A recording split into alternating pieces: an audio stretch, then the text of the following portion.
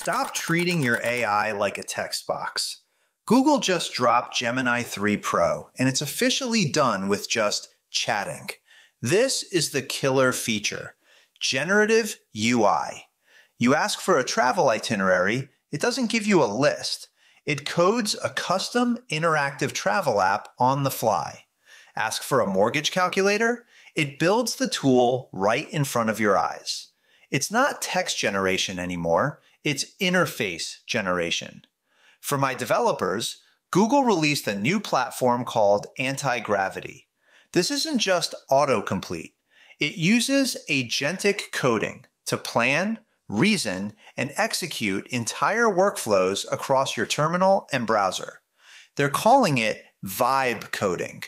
It feels less like typing and more like directing a junior engineer. Under the hood, it's terrifyingly smart. It just hit #1 on the global leaderboards with an ELO of 1501. And if you need it to solve PhD-level physics, you can toggle on Deep Think mode for extended reasoning that actually checks its own work. Gemini 3 Pro is available right now in the Gemini app and via API. The era of static text is over. Go ask it to build you something, not just tell you something.